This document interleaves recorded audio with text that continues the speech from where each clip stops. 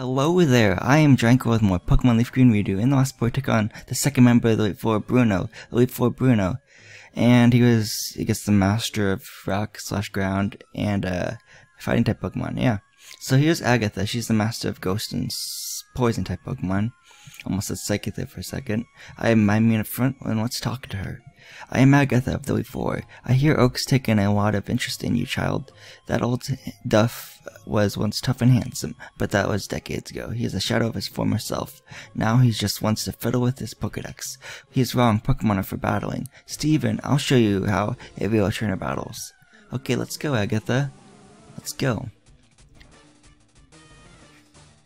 If you have like any Psychic type Pokemon on your team that know Psychic type moves, just the move Psychic, this battle is just so easy. So yeah, she starts with the Gengar, who's level 54. It's female, okay? Let's go for the Psychic on this thing. So yeah, there goes the Gengar.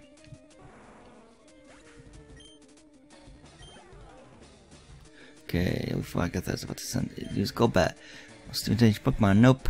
Nope, I won't change Pokemon. Let's go back to level 54. It's female. Okay, let's use Psychic on this thing. Agatha. I mean, the first time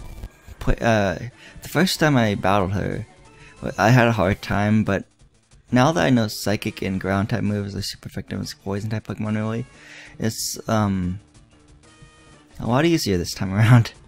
Arbok. Okay, I think that her Gengars know that have the ability to levitate though.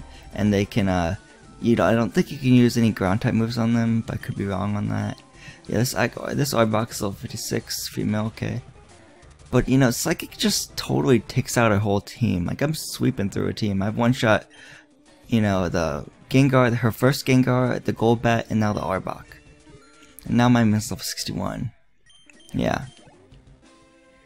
And yeah, but here's Gengar. Her second Gengar is, I think, level 52, I think. 58, wow, I did say 52, wow, I was way off. Okay, well, the Gengar is gonna go down though, hopefully. Yeah, it's level 58, female, but it goes down. Yeah, okay. Yeah, we got another boost of 3,500 plus experience, and yeah, let's go for the Haunter. Even the Haunter I'm gonna use Psychic on. I've one-shot all her Pokemon, you know? Agatha, I think, is the easiest of the Elite Four, in my opinion. Because if you just have a Psychic, that it's just like it's a walk in the park, man. It's just so easy. Okay, we defeated Elite Four Agatha. Nice. Oh my, you're something special, child. Yeah, I guess we are special. Thanks for $58, Agatha. You win. I see what that old Duff sees in you now. I have nothing else to say. Run along now, child. I think I may have read that. Run along now, child. I think that's what she said. So let's go to the next room. It's the fourth member of the Elite Four, and his name is Lance. He's the Dragon Master. He's the Master Dragon type Pokemon, basically.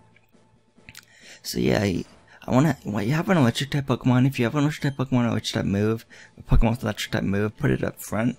For me, I'm gonna put Triple Cup up front. So yeah. So this has been my Pokemon LeafGreen redo walkthrough that part. Next part we'll take on Lance, the Dragon Master, the fourth and final member of the Elite Four. So yeah, this has been GiantGrotle again. I'd like to thank you for checking in. Goodbye, and see you guys next part of my Pokemon LeafGreen redo walkthrough guide.